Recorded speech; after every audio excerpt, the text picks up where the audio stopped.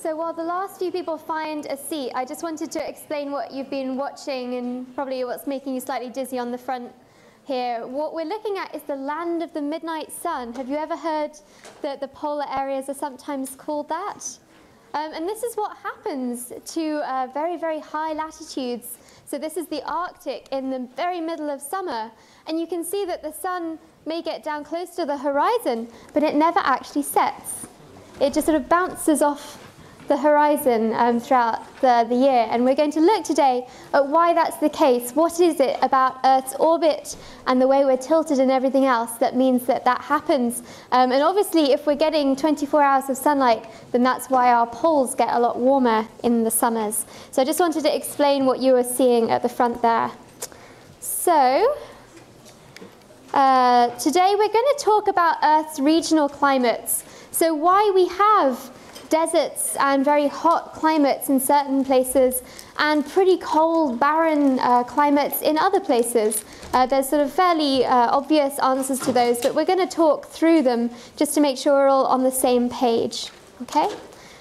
So a couple of announcements. How was the quiz? Some people say easy, some people are groaning at me. So that sounds like I got it about right then, because I would like a spectrum. But what I wanted to make sure that people know is that if you go back after class, let me get time to run back to my office and change the settings.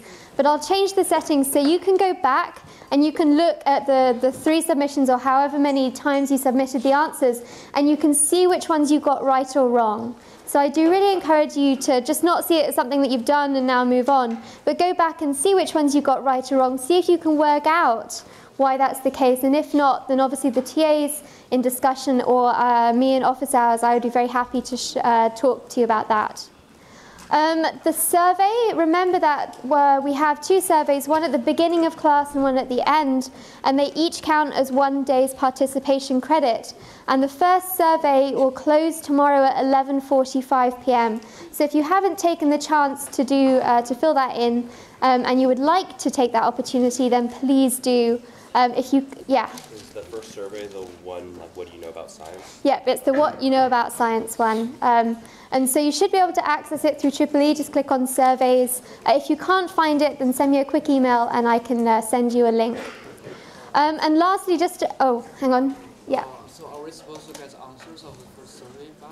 So you don't get your answers, I'm afraid, for the first survey. I don't see the results either, so it's a mystery still. Yeah. Wait, so the first survey is the one that is we can participate in this study, and it's the 30 questions for the times.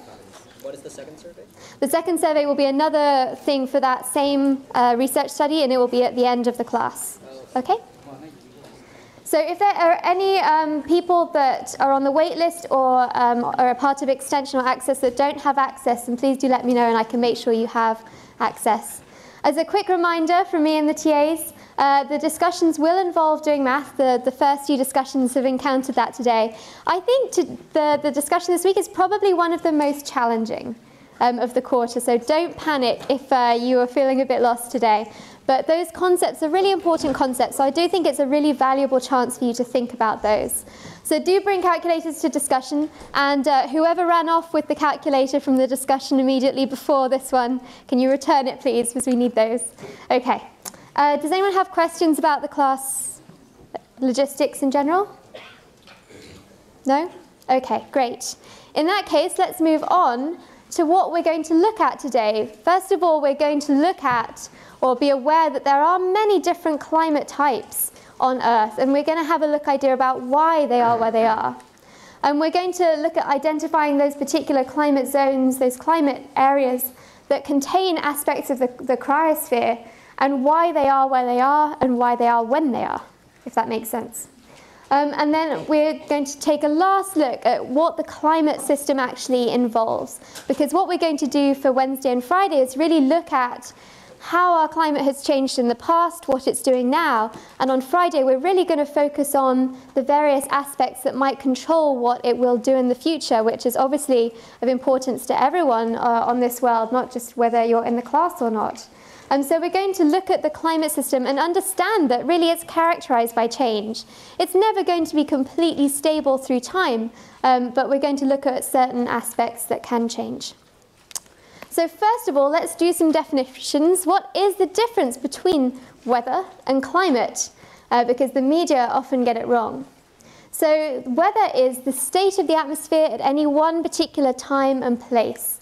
So for example, today, if you go outside, it's beautifully warm and sunny, there's no clouds. If we're meteorologists, if we're sort of people that talk about weather, we would talk about air pressure, we would talk about humidity, so how much moisture there is in the air, cloudiness, things like wind speed and direction. Those are all things that describe weather. And if you ask someone what the weather's like outside, that's what they would tell you. Climate is the average of that weather. It's saying over 30 years, the temperature might be this one day, this another. What's the average temperature over that time? Okay? So that's what we talk about when we mean climate. So, first iClicker question of the day. Which of these 2030 news stories, they're all from last summer or afterwards, which of them relate to climate rather than weather? So we have, for A, we have the super typhoon that hit the Philippines, and actually was the strongest storm ever to make landfall, in our instrumental records at least. In B, we have our record-setting temperatures, as we had that heat wave at the beginning of last summer. And then in C, we have tornadoes which hit the Midwest in November, which is actually the latest recorded example of tornadoes. Or is it D, all of them? Or is it E, none of them? So why don't you think about it for a second and let me know.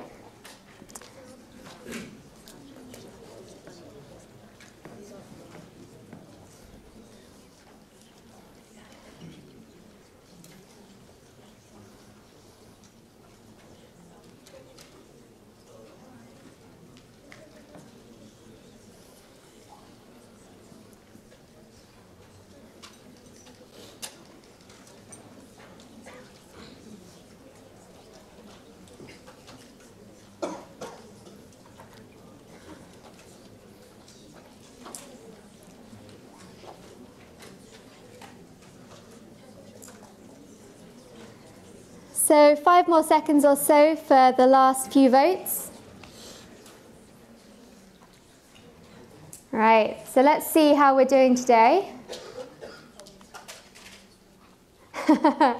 So people either say B or E.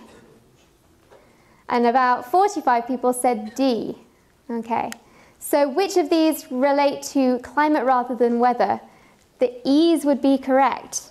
None of them actually talk, hang on. Yeah, none of them are about climate. They are all about weather. And this is why it's so difficult when we talk and we read about climate change in the media. Most often it's not climate that we're talking about, it's weather.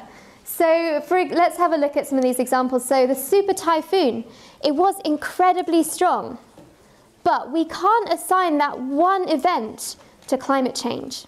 What we could do is we could say look at storms over the next sort of 10, 20, 30 years, and if they're all a little bit stronger, then we could say, yes, that's something related to climate change. And it's something that we expect, because these things are really fueled by warm water. And if our oceans are going to warm, then it makes sense that our storms might become a little bit more intense. But we can't say that that one storm is anything to do with climate change. It might just be noise, background noise. The tornadoes that hit the Midwest states, it's the same. It's unusual. We might expect to see that in the future. It sort of fits in with our idea of what climate change might be. But it could just be something really unusual. We can't say that that one thing is related to climate change or climate in general. And our heat wave, this is absolutely something that we're expecting to change in the future. We're expecting to see much more extremes, but not just of high temperatures, also sometimes cold temperatures. So we have this sort of background state and we wobble around it. We know we're not exactly the same temperature every day. And so yes, it was extremely hot that week. And if anyone, I think we were camping, which was pretty miserable down near San Diego. And so yes, it was really hot and that's something we'll expect. But until we say have 10, 20, 30 years of data, we can't say that that one event was anything to do with climate. So does that make sense now? I think there was a bit of... So this is something that you can do. You can play along at home. You can look at the media and the news stories, especially with the polar vortex, because we have the polar vortex, which means climate change is off, of course. And so this is the thing. We have to be careful when we look at the media and how we report science. It's a lot less exciting, obviously, but it's the case. So remember, our climate is our average weather. And so let's look at this another way. What is the climate like at this location? Does anyone know where this is? Joshua Tree, yeah, absolutely. It's one of the national parks. If you haven't been, it's very close. It's only a couple of hours away and it's beautiful. Do you think this is what it usually looks like? No. Okay, what do you think its climate usually is like? It's desert. It might look something more like that. Okay?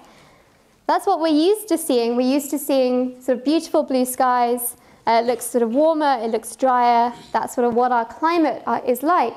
But every now and again, we have weather. It snows up there sometimes, and it's very rare, but it is weather. Okay. So our climate here is pretty hot and dry. What's the climate like here? Humid, pretty wet probably. What about the temperature? Pretty hot? What about here? What's the temperature like here? Cooler. How do you know?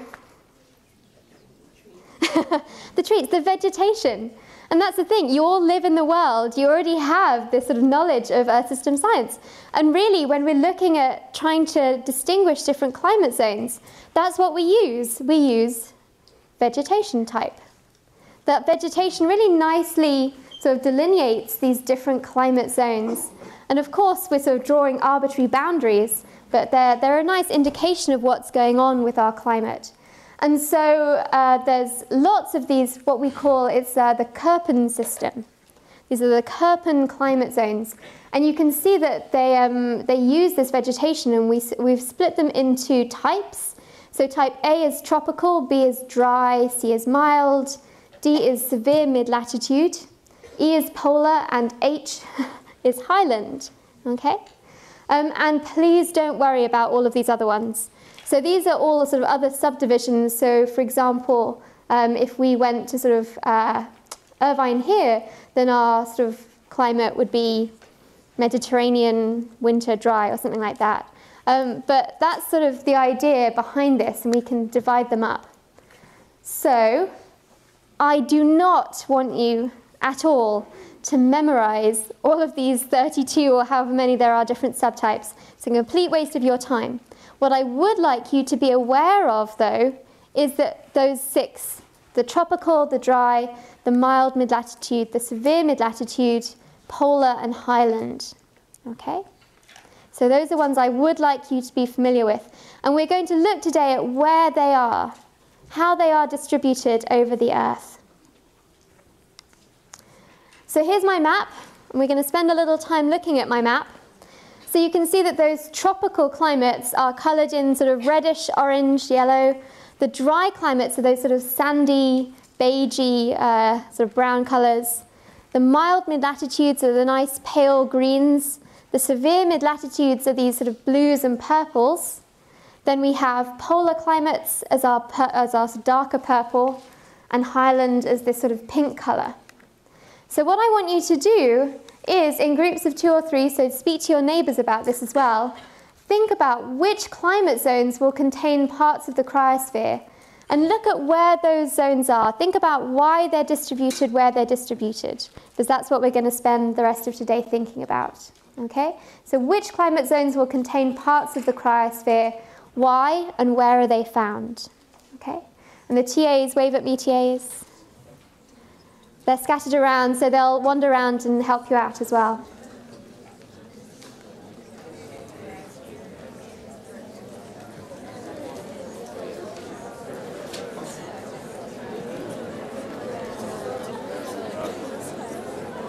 Which parts actually? Yeah. Where's the cryosphere? Where is the cryosphere? So which of those, hang on, 1, 2, 3, 4, 5, 6. Which is the most obvious one that contains parts of the cryosphere of our climate zones? Yeah, so it seems like the cryosphere. I think. Yeah, it would be an E, right? The polar climates, so it would make sense. Okay. So definitely they'll be in the poles. Where else though? If you look at that map, if you think about where there might be snow, where there might be ice, if you look at that map and think about where that is, what sort of climate zones do they sort of match up with? Okay? Highland, cold. Yeah? And there's one more. There's one more. So I came up with 3 separate ones. Okay? So chat to your neighbor and see if you can think of the last one. I guess that's it. So it's more of a challenge for you guys back here as you can't see so well. But what do you think? What's the most obvious climate zone that's going to contain bits of the cryosphere? Which of those 6? The polar climates. That's a pretty good guess. Okay, you're making this more complicated than it needs to be. So if you were thinking though, if you were to look at that map and it's like a satellite image from space, where would the snow and ice be? And think about which of those climate zones that actually is. Where else? Which other climate zones might the cryosphere be important in? Which one? D, yeah, absolutely. You can imagine that Siberia, Russia is pretty covered with snow for a lot of the year, right?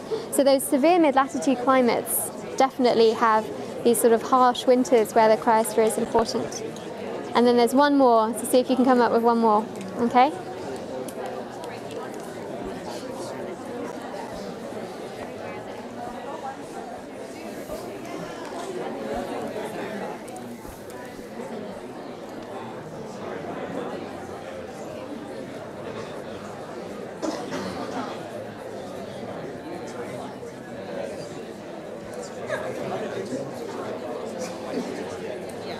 So I came up with 3 of these 6 climate zones I decided were important for the cryosphere.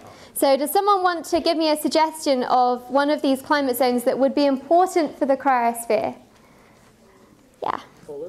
Polar. Okay, it's not a challenging question here. So polar climate zones are obviously going to have quite large components of the cryosphere contained within them. Absolutely. Any others? Yeah. Highland, absolutely. We've already said that around here, where the snow falls is up at the top of the mountains. So we'll look at why that is the case, why it gets colder as we go up. Any of the others? Where else would we get snow for some parts of the year? Yeah. D. Yeah, the D, the severe mid-latitude climates. They're not particularly friendly places to live, in places like Siberia, where it's sort of snow-covered for large parts of the year. So those were the 3 that I decided really sort of characterized places where the cryosphere is located. So for the rest of today, we're really going to think about these regions. We're going to think about the polar areas. Why are they cold? We know that it's cold at the poles, but why? We're going to look at those areas with really cold winters, those severe mid-latitude climates, and we're going to look at why we have seasons and what that means for us. And then lastly, we're going to look at highland regions and think about why it gets cold as we go up in our atmosphere. So first of all, polar areas. Why is it cold at the poles? Because I said, well, the amount of sunlight reaching the top of our atmosphere is more or less constant, right? We defined it. We said it's a solar constant. So why are the poles colder than the equator? And it's because the Earth is spherical. We are a ball of rock. And so one of the easiest ways I think of thinking about this is if you have a flashlight. If you have a flashlight and you shine it straight down at the floor near your feet, then there's going to be a small area that's lit up, but it's going to be quite bright. Yeah? Everyone agree with me? If I take that flashlight and I shine it along the floor, so at a lower angle, it's going to brighten a larger area, but it's not going to be as bright, right? It's going to be more dim and spread out. And that's exactly the same that's happening with the sun. Because yes, for every 1 meter squared, we're getting the same amount of energy coming from the sun. But at the equator, where we're more sort of sideways on, then that light doesn't really get spread out very much. It's much more just like shining a flashlight at the floor immediately beneath you. Up at the poles, where the sun would be sort of lower in the horizon, and that same amount of energy comes in but is spread over a much larger area because of that curvature of the Earth. Okay? And so if that energy is spread out over a much larger area, it's not going to get as hot. right?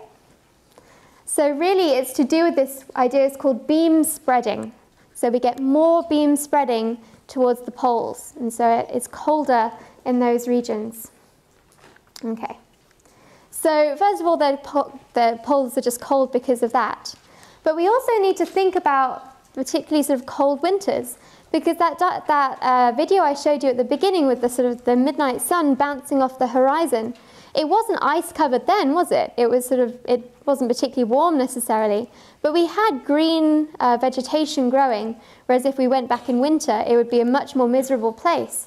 So let's think now about the seasons. So things like what generates our cold winters in some places, and they tend to be at those higher latitudes close to where our poles are. So why do we experience seasons? Well, first of all, because the Earth is spherical, that's still important, but also because of the mechanics of Earth's orbit around the sun. And we're going to talk about three things. We're going to talk about revolution, and this is not a complicated idea, it's just the fact that we go around the sun once a year. We're going to talk about rotation, which is what gives us our day and night, our spin around an axis. And then we're going to talk about tilt, which is really the reason that we have our seasons. So first of all, let's talk about revolution. We go around the sun once every year. It takes us 365.25 days to go all the way around. And you can see that if we plot our orbit, then the sun isn't perfectly in the middle. We're slightly elliptical, and what that means is that, say right now, in January the 4th, we're only about 147 million only. We're only about 147 million kilometers from the sun. Whereas, in July, we're actually 152 million kilometers. And in reality, that's a really small difference. That isn't the reason that we have seasons. That little change from sort of in terms of distance doesn't have a big effect on our seasons. Okay? We also rotate. We have a spin axis that goes from our geographic North Pole to our South Pole, and we spin around on that axis, so once every 24 hours, and that's why we have day and night. And if we combine both of those things, that revolution around the sun and also that rotation, if we combine that with our tilt, this is why we really have seasons. Because the Earth is not sort of north-south, sort of vertically in space. It's actually tilted over. And it's tilted over at about 23.5 degrees. And because of that tilt, we get different amounts of sunlight reaching the different hemispheres, the northern hemisphere, so above the equator, and the southern hemisphere below the equator. We get different amounts of radiation arriving at those throughout the year because of that tilt. Because that tilt affects things like the period of daylight that we experience. It certainly affects how much beam spreading we experience. And also something called atmospheric beam depletion, which I'll show you an image of at the end. Okay. So this is our little diagram, and diagrams are all very well, but I get a bit bored of slides after a while, and I think it's much more exciting to think about this in terms of my real Earth. So my real, very pink Earth is here, and we're going to have it tilted. So the sun is going to be in the middle here. This is going to be my sun. And in the northern hemisphere summer, my Earth is tilted towards the sun, okay? So this is my summer solstice. The tilt is tilted towards the sun. And what does that mean? That means that as I rotate the Earth on its axis, my finger's the North Pole here, it's always in daylight. However much I spin this, I'm never going to end up on that side, okay? So there's always going to be sunlight, sorry, these guys at the side, there's always going to be sunlight at the North Pole. And that's why we have land of the midnight sun. That's why the sun never sets at a certain point above, I can't remember what latitude it is now, but above that latitude the sun never sets in the summer. And the key thing to note is that that angle of tilt, as we rotate, as we revolve around the sun, that angle stays constant. So by the time I get to this side, so the sun is still in the middle, now as I spin my Earth, however much I spin it, my finger here at the North Pole is never going to see the sun. The rest of the Earth is going to be blocking that sunlight, and so it gets 24-hour nights. Okay, whereas in the meantime, now my south pole is pointed towards the sun, and however much I rotate this, my south pole is always going to be in sunlight. Does that make sense so far? Yep. So now let's think, if I continue my revolution around the sun, if I get to this point, so my axis is still orientated the same way as it was before, now as I spin this, here's my north pole and my south pole. They're both actually getting the same amount of sunlight, right? Everywhere on Earth, in the spring and the autumn equinoxes, gets exactly the same amount of sunlight, okay? Because the tilt is sideways on to the sun, okay? So this is something you can do at home. Grab a basketball or something and you can work this out in your head. But I think it's helpful seeing that rather than just on paper. Okay, so that's what that diagram more or less shows you, is that that tilt in the summer solstice, which is June, which of course is summer for the northern hemisphere, but winter for the southern hemisphere, our tilt is towards the sun. If we keep that tilt constant as we revolve around the sun, then by the time we get to December, now the northern hemisphere is tilted away from the sun, the southern hemisphere is tilted towards, so in winter, we're in winter in the northern hemisphere and summer in the southern hemisphere. And then at our equinoxes, the clue is in the name, that our equinoxes, everyone gets equal amounts of sunlight, okay? So that's what happens to our period of daylight. And so at the equator, whatever happens, we always get 12 hours of daylight. So my question for you is, which position would the Earth be, A, B, C, or D? What position would the Earth be in if I want the North Pole to experience 24-hour nights? Okay, so look at the angle of the tilt. Think about when the Earth, or when the North Pole would experience 24-hour nights.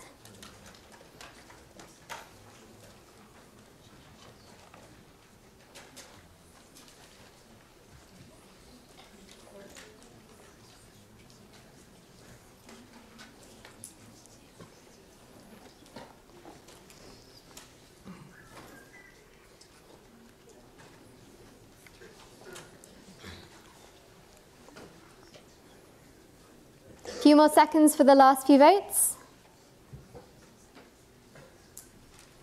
Okay, so let's see how we did. Oh, pretty well. Great. Okay, so I think at least 70% of us have this idea. And the idea is that the North Pole would experience 24 nights at B, because however we spin that Earth, that point, it's never going to be pointing towards the sun. It's always going to be hidden behind the Earth, and so it won't receive any sunlight. So sometimes that takes a bit of thinking about. I'll ask another me and I clicker question in a little while, and you can think again. Okay. So this just shows what happens. So this is our March and September equinoxes, and it shows that everywhere on Earth, if you look along this left-hand side here, everywhere on Earth will have 12 hours of sunlight. In the June solstice, you can see that down at the South Pole we have 0, up at the top we have 24 hours of sunlight, and in the middle at the equator there's 12 hours again, so we get this sort of gradation. And then completely the opposite will happen for the winter, the December solstice. Okay? And if this is really messing with your head, there's a YouTube video there which is it sort of basically insults your intelligence because it treats you like you're about 5. But it is a really nice sort of visual demonstration of how those sort of, that happens, those seasons change. So that would really help out if you're struggling to picture this. Okay, so because we have that tilt, you can imagine that in the northern hemisphere during the summer, when we're tilted towards the sun, we get less beam spreading. That sun is more overhead. It's not as spread out. And so not only do we have more hours of daylight, but also we're not going to have as much beam spreading as sort of other areas. Okay? And then lastly, we have atmospheric beam depletion. And do you remember we said that, yes, we get a certain amount of energy arriving at the top of our atmosphere, but as it travels through the atmosphere, some of it gets reflected back, some of it gets scattered, some of it gets absorbed, and so less of it arrives at the base of the atmosphere at sea level. And if you think about how the geometry works out, if the sun is more overhead, then it has a shorter distance of atmosphere to go through than if the sun is really lower in the horizon. And this is one of the reasons why we have lovely red sunsets, because when the sun is setting, it has much, much greater thicknesses of atmosphere to travel through. And so there's a lot more scattering, and blue light especially is more easily scattered. And so what we get left, where just when the sun sets, is red light. That's an aside, that's not important, but if you wanted to know why, then that's a cool thing. So if our sun is higher in the sky, there's going to be less beam spreading and also less beam depletion because it has less thickness to go through. And all of those things will happen when you're tilted towards the sun. So all of these things combine. So here's my sort of pretty moving diagram for the day. So if we take all of those things into account, you can see that the red shows when we have lots of incoming radiation. So right now it's summer in the northern hemisphere and winter in the southern. And then over the year it shifts again so that we have summer in the southern hemisphere. And you can see that in the summer hemisphere, when we have more radiation, we don't see as much change over the distance. Whereas in the winter, we see that there's actually a really big change between the equator and the pole in terms of the amount of energy. Okay? So, just to reassure me that you know what's going on, which of these diagrams, A or B, so you have a 50-50 chance this time, correctly shows which way the Earth is tilted?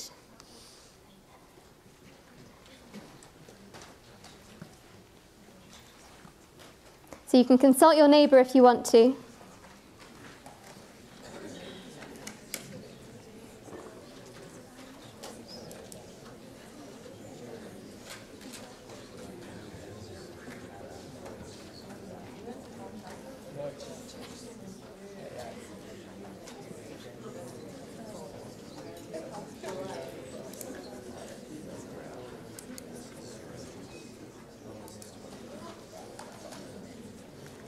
Okay, I think everyone's being quicker this time, so just a few more seconds for the last few votes. Right, so let's see if people have got this or not.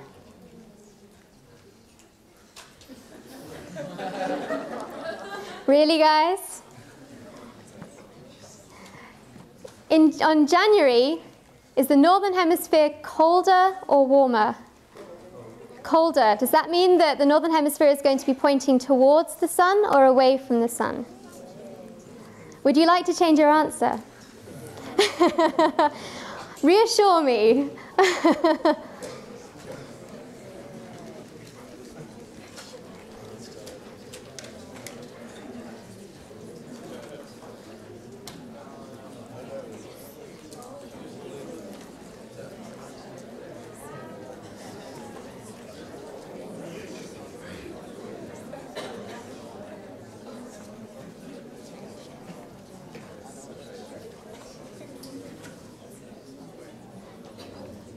Okay, just a few more seconds for the last few votes. Okay, let's take a look and see if we've got the right idea this time. Good. You can probably tell from my reaction anyway, but yeah. That reassures me. So it's one of those things that seems really confusing to at least us in the northern hemisphere, because we think, oh, well, if we're further away, it'll be colder. But it's not to do with that. It's to do with actually which way the Earth is tilted. So actually today, January the 4th, or at least very recently, we're tilted away from the sun, but we're actually closer in terms of distance. Whereas our July, we are tilted towards the sun in figure A, but we're actually slightly further away. And I'm hesitant to ask my next question now because I just confused everyone. But as an interesting thought experiment, what would happen if we went from having our tilt being like that to our tilt being like it is in B? What would happen to how extreme our winters are? What would happen to how extreme our summers are in the northern hemisphere? So think for a minute or two. Do you think they would get more extreme or less extreme? Okay, so speak to your neighbour.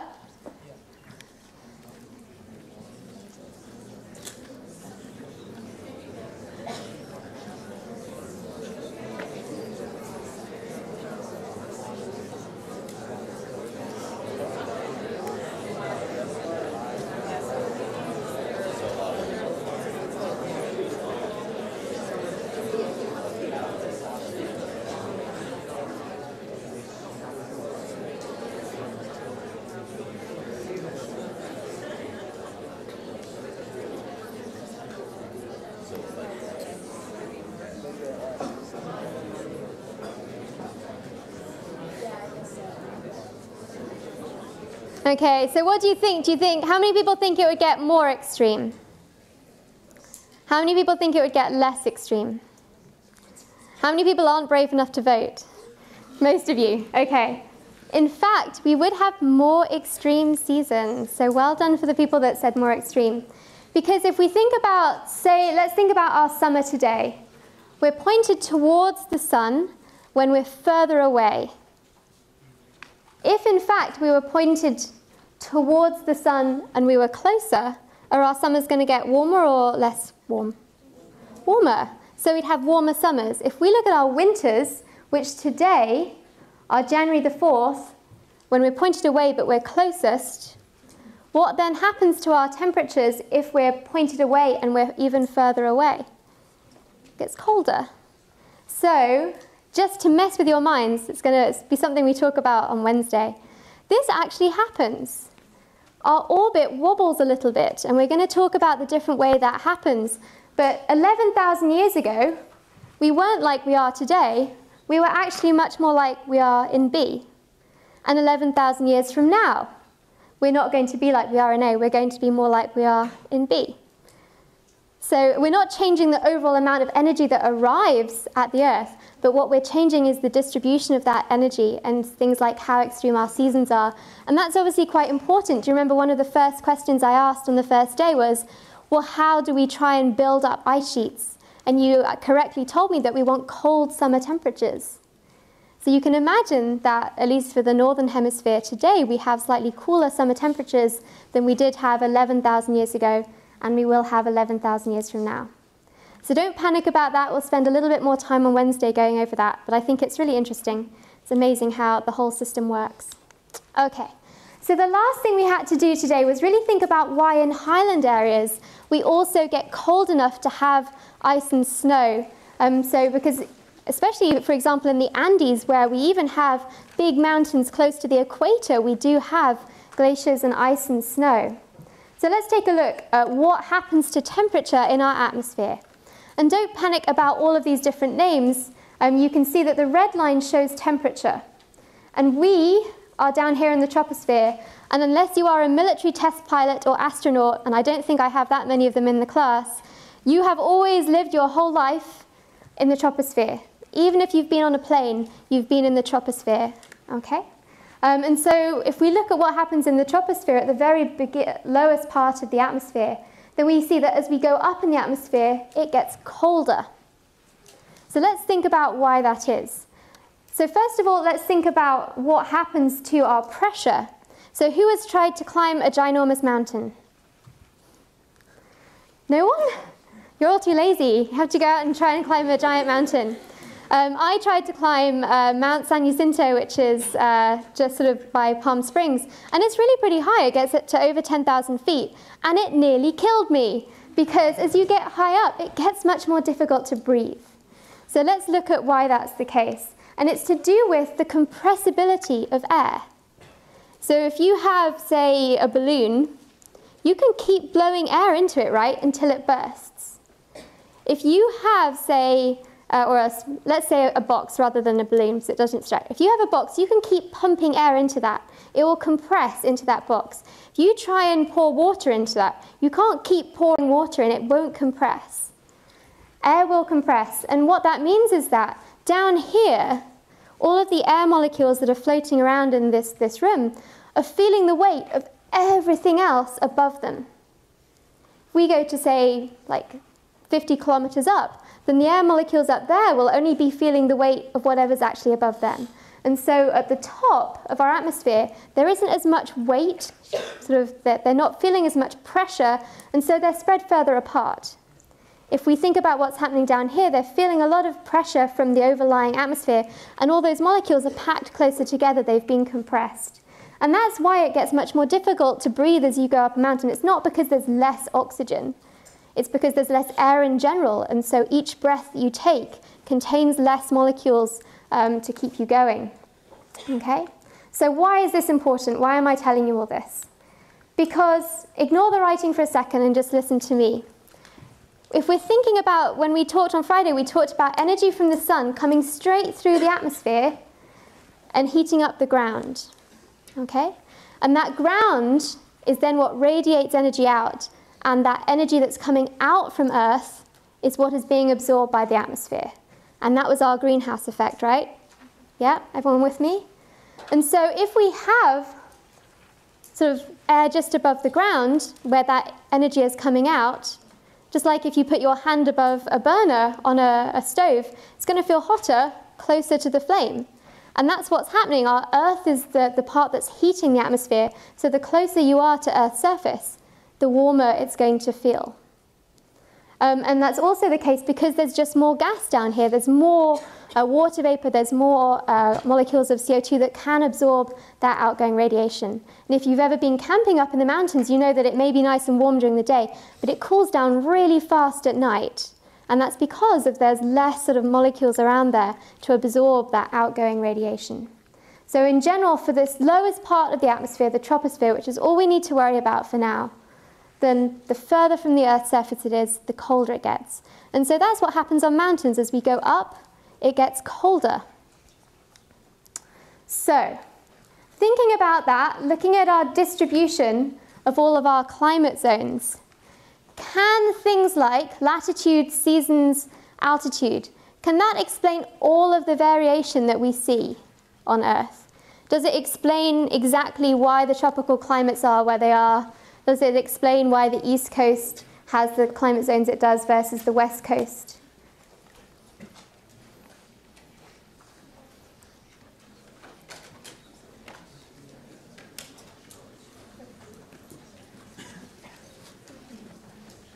So if you're stuck with this, find a latitude band, follow it along and see what happens.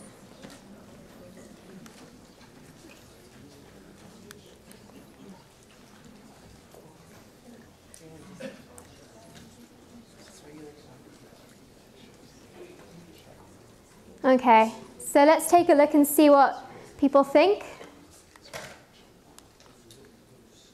So most people think no, and they would be right.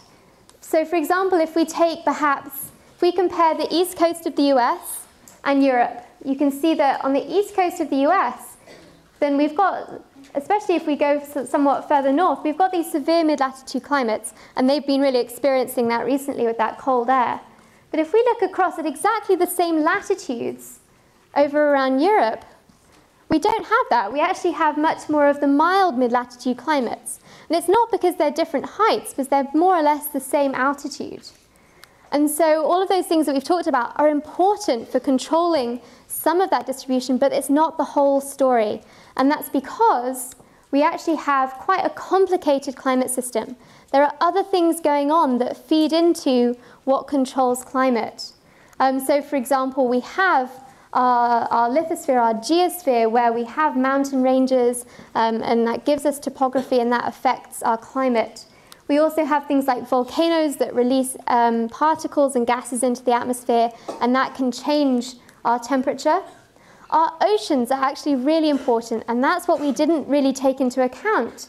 If we think about, say, along the East Coast, we actually have a nice cold current running down past, say, New York, and that keeps them colder in the winter, whereas actually Europe has this nice warm, what you call the Gulf Stream, if you've ever heard of the Gulf Stream, this warm current moving up from the south, and that brings a lot of heat. So the ocean is actually really important as well in having a control on our regional climates, and we're going to have a look at that when we talk about the day after tomorrow scenario, when we look at the role that the ocean has on all of this.